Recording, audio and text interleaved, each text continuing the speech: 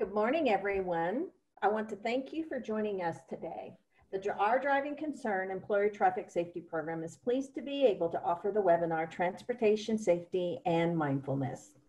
I want to welcome Lisa Robinson. Lisa is our Senior Program Manager with Our Driving Concern. A few things to note before we get started. If you joined us via phone, please press *6 to ensure your phone is muted. This will minimize background noise and ensure sound quality. If you should encounter any problems or issues, please type a message in the chat function to let us know, or you can email me at vina.anderson@nsc.org. The presenter's contact information will be available on the last slide. There is a very brief post-event survey at the conclusion of the webinar.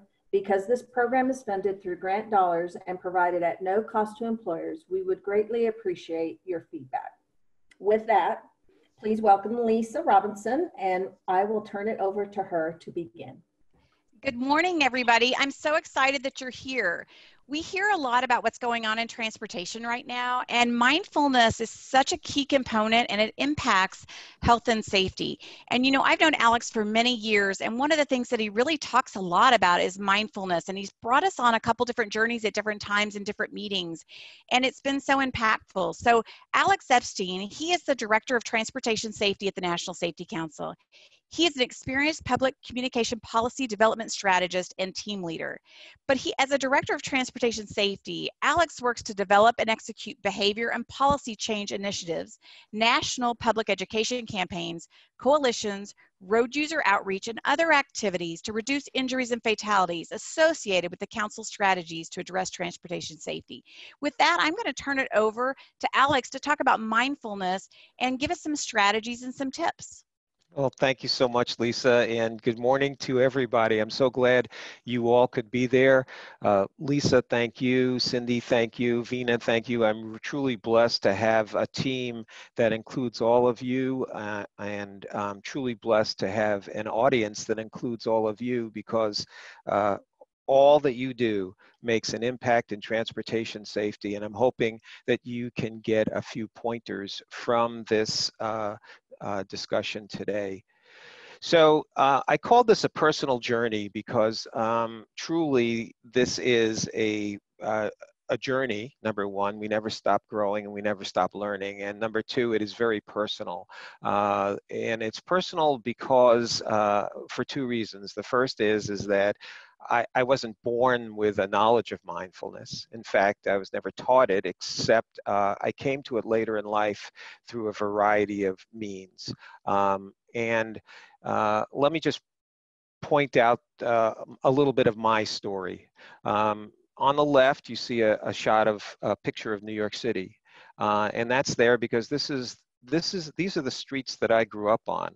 And these are the streets that I learned to drive on. I truly took my driver's test in New York City. Up in the upper quadrant is a screenshot of Fairbanks, Alaska in the ice fog. And I put that there because I spent 4 or 5 years up in Fairbanks starting my career. I went from New York to Fairbanks. Down below is Chicago. I spent the bulk of my career in Chicago and joined the National Safety Council there and drove for many years on those streets. And on the right is my current home, LA. And as you all know, LA has we all have terrible traffic. LA, except at this moment in time, has some of the worst always. And so adapting to all of these different situations has been an interesting event for me. I met my wife in LA. Our kids were born in LA. And my wife is a meditation teacher and a yoga teacher. And through her, I learned about the practice of mindfulness. So today we're going to talk a little bit about what it is, what it has to do with safety. And I'm going to give you one tip, okay? It's a practice, but I also want to stress that while I work for the National Safety Council, This is not a practice that is an official policy of the National Safety Council. I call this a personal journey because this is my personal suggestion as to something that folks can explore. This is something that I found very helpful, and I explained to my team what it is and how to do it, but it is not an official policy at this point. So the question is about mindfulness is, what is it? It's the process of being fully aware and engaged in yourself and all that surrounds you. So I'll say that again. Being fully aware and engaged in yourself and all that surrounds you. It's not a religion. It is something that is received a fair amount of notoriety through corporations adopting it, management consultants adopting it, and a variety of other just practitioners who have found this useful. So what it does, what mindfulness does in a few words, is it allows you to check in with your mind. As we say, take the temperature of your mind. What's the weather in your mind? Most people go through their day and you hit the ground running, right? You get your cup of coffee, you're all torqued up and you're ready to go. But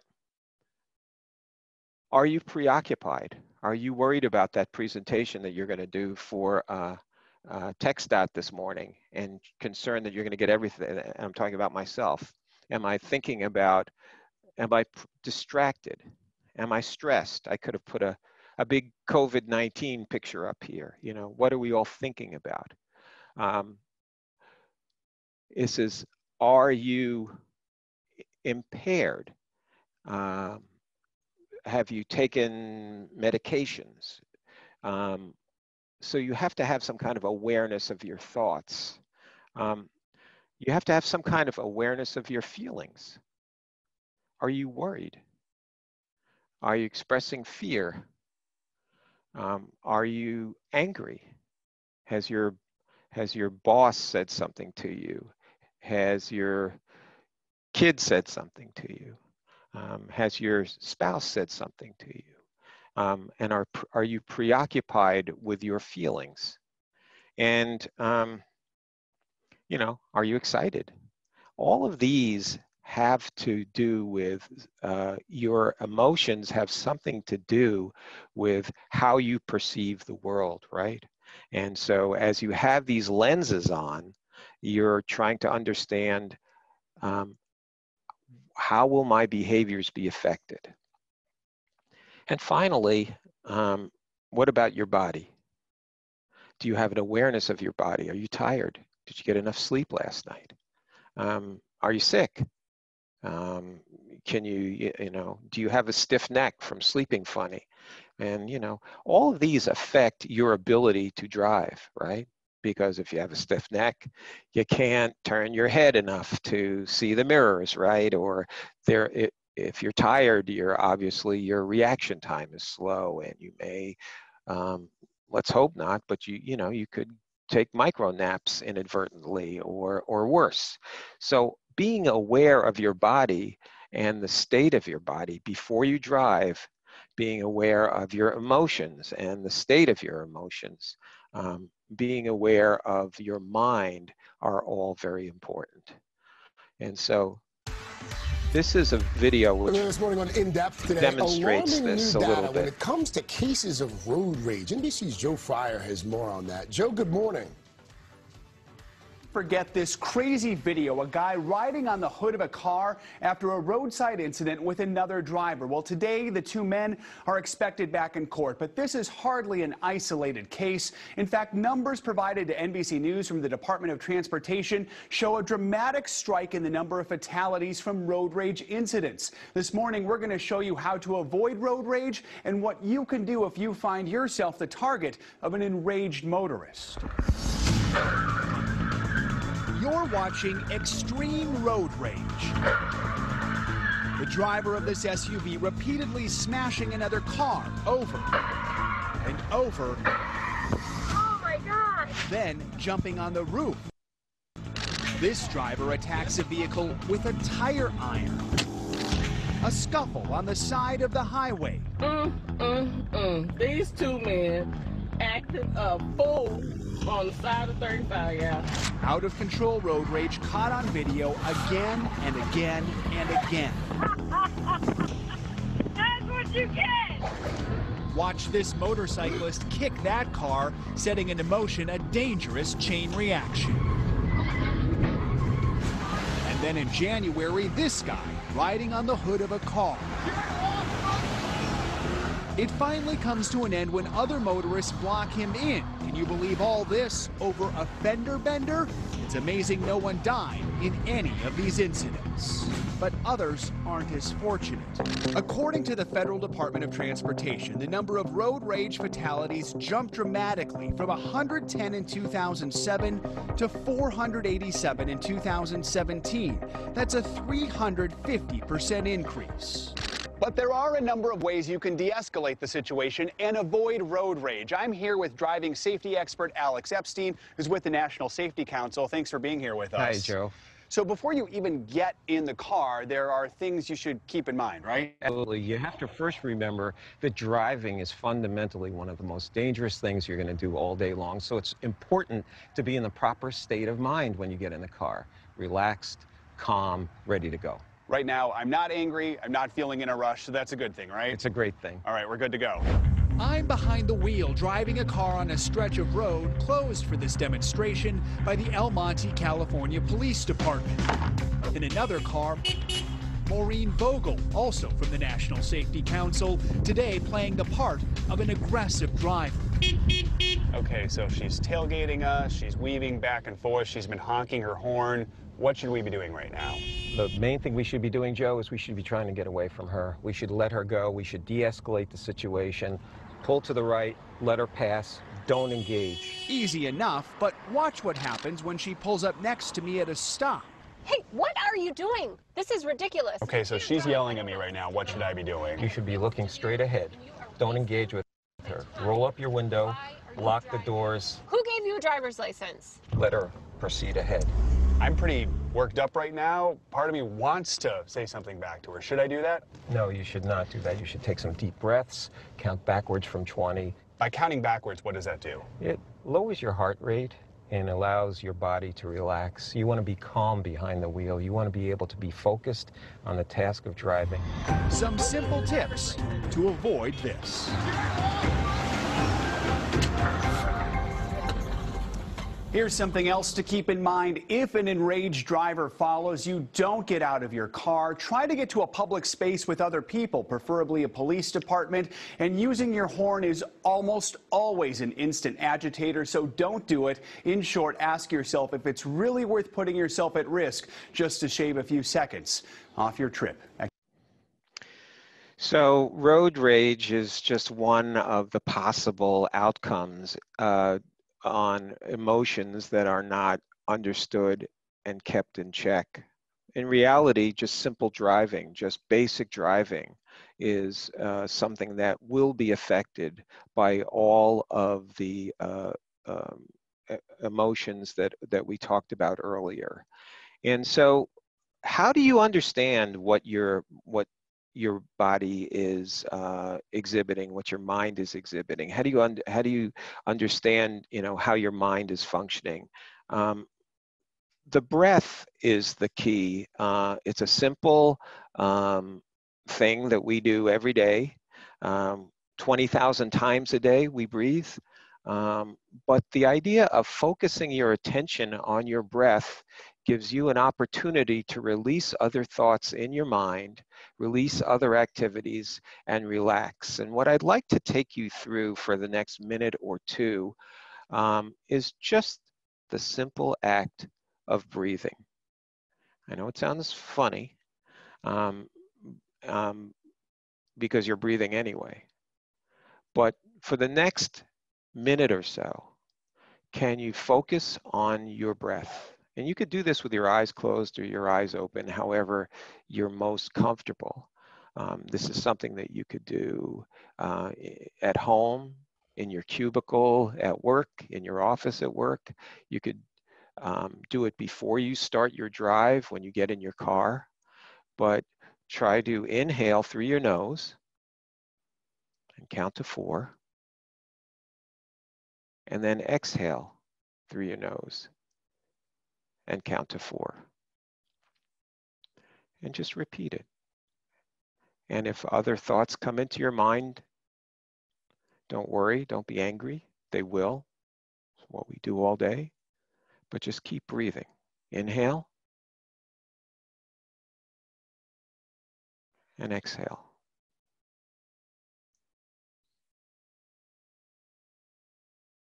Inhale and exhale. See if you can put your attention on just this next breath. Maybe you can feel where it enters your nose or your chest or your belly. And exhale.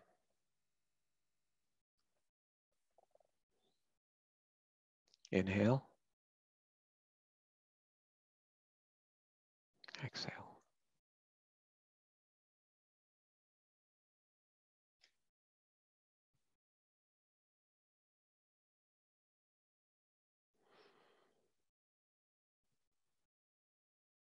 And I don't know about you, but I feel like I could always use that kind of practice.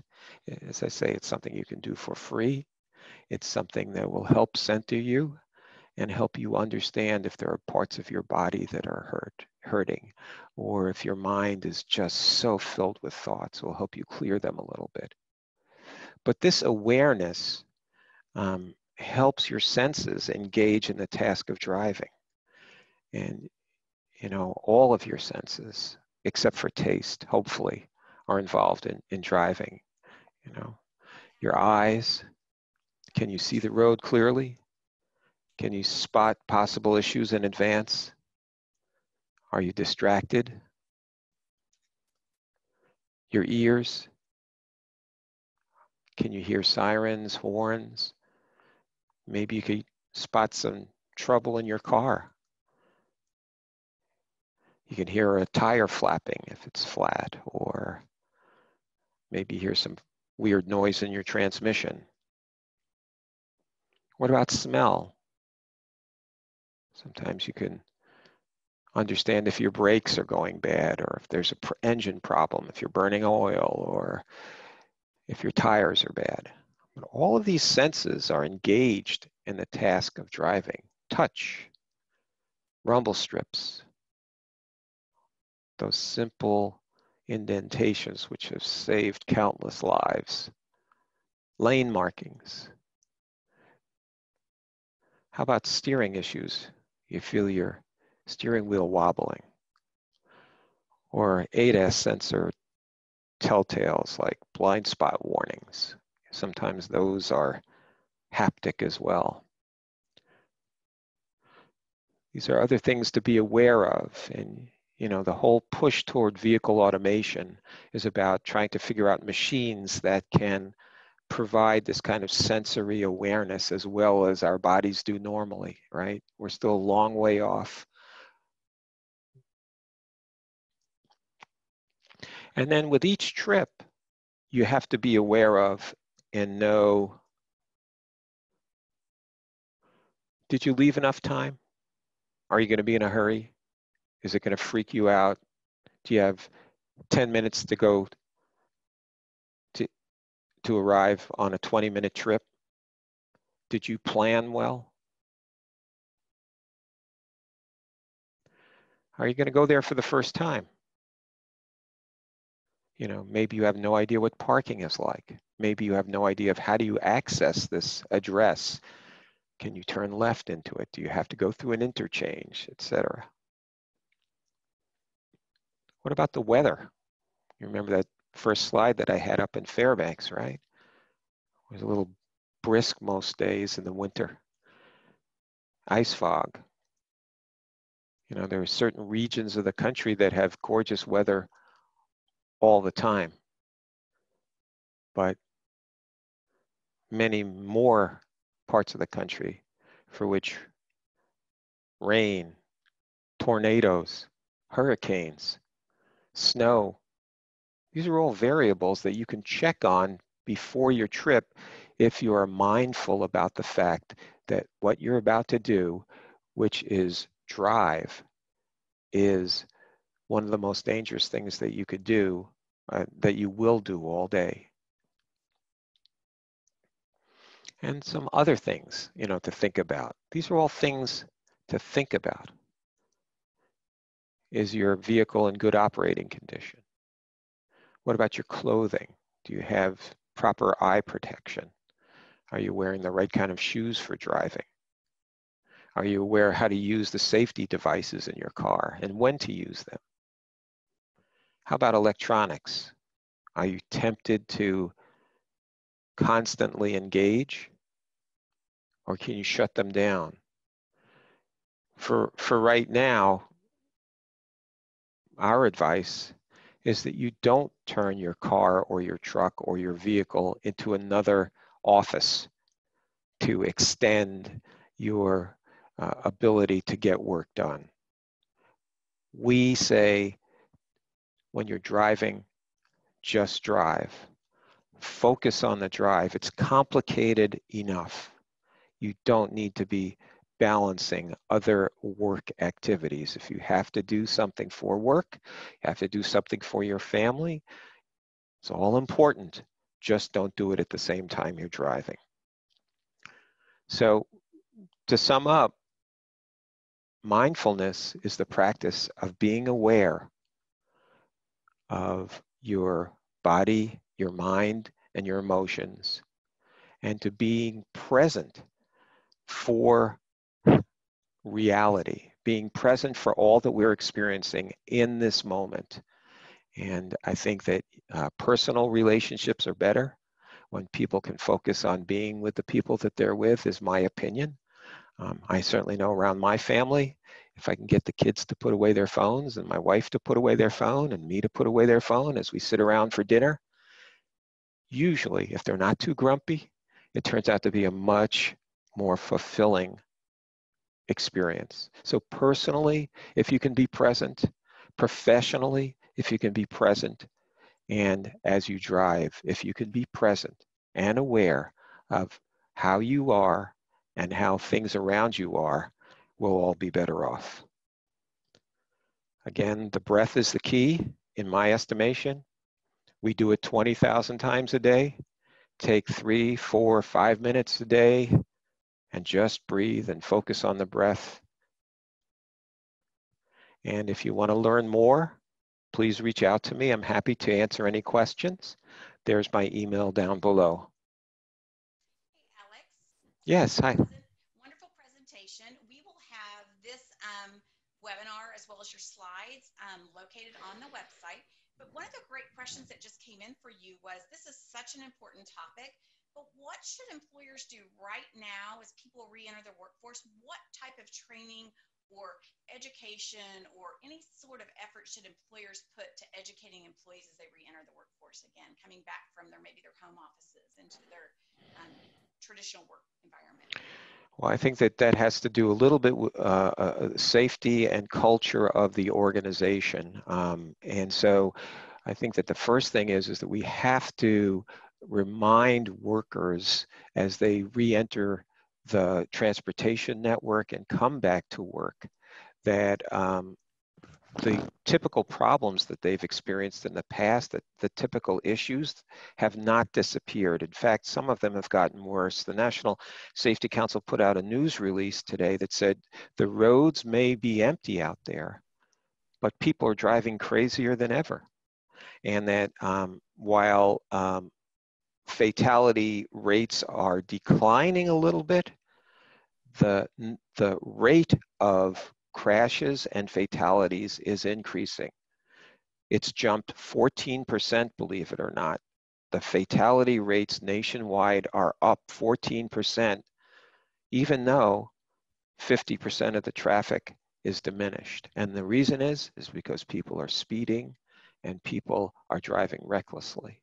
So I think a number one message to the workplace is that even though the roads at this point may be lighter with traffic, that is not a license to speed.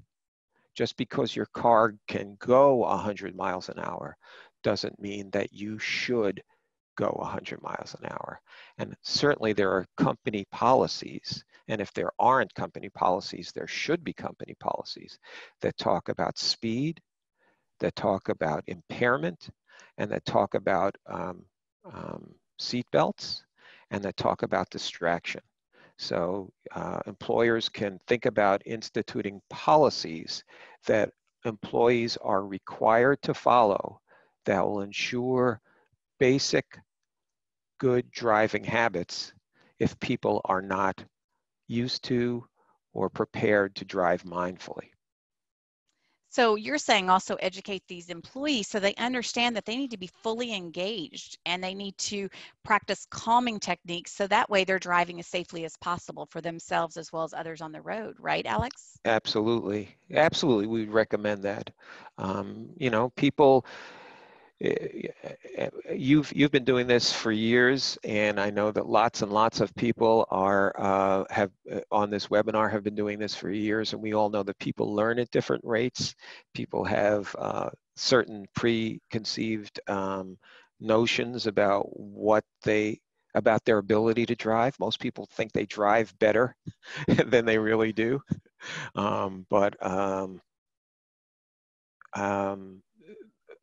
and many people think that they don't need help, right? They know everything.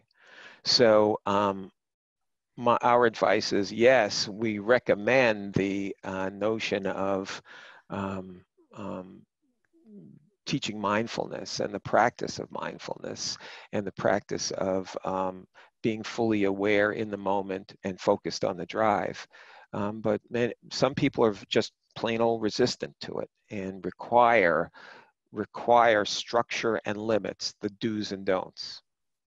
Well, and somebody mentioned that mindfulness has never been more essential than it is today, which is absolutely true. We've heard this from a few other speakers, Alex, that are talking about how COVID-19 is affecting everybody's when they're driving and they're distracted, right? So that adds another element of distraction and concern and worry, which you mentioned earlier. So do you have any recommendations that employers actually should think about? Is it safety talks?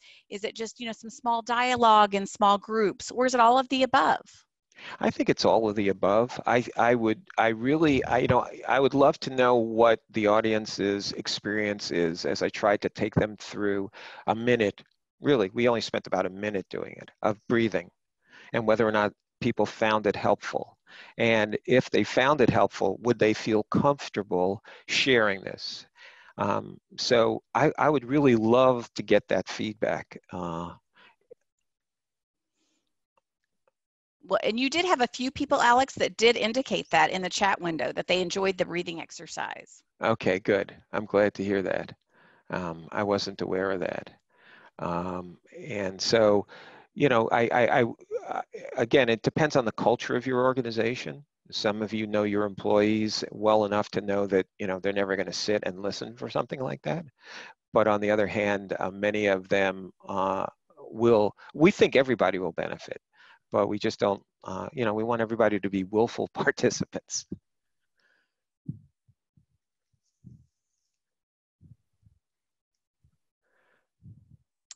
Alex, I don't know if you can see the chat, but, they said it was amazing. So, Alex, I think we'll do a follow-up to this. I would love to see if we can't do a small article in one of our next upcoming newsletters. And I think that would be great, as well as we're going to place this on the website. But I do think some of your tips were wonderful, and I think everybody will be able to take these, and they'll be able to find them on the website under our archived webinars. So they'll see your slides. And then I think we'll work on getting an article in the newsletter too, so that people can take some of the tips you just provided and they can implement them in the workplace, if that's okay with you. Of course it's okay. And again, I'm serious about this. I would like to make the presentation as useful as possible. And so if it's helpful, please tell me what worked. If you think of things that can be improved, please tell me what can be improved. I'd like to do this more frequently. I really appreciate you, Lisa, and TxDOT for giving me the platform, and the National Safety Council. Again, this is my personal journey, you know, I'm on it every day. It's a practice. I'm not an expert at it. You know, I'm learning just like we all are. And I know people that do this mindfulness exercise and practice every day, and they still have to practice. It still doesn't come as second nature. So thank you all. Well, we appreciate you, Alex. And if everyone here could make sure there is a link in the chat so they can fill out the evaluation form. We do use that for our grant program, and we do appreciate it. And I want to thank everyone for being here today. And as I said, the webinar and the slides will be archived on the website. Thank you guys so much. Have a great and safe day.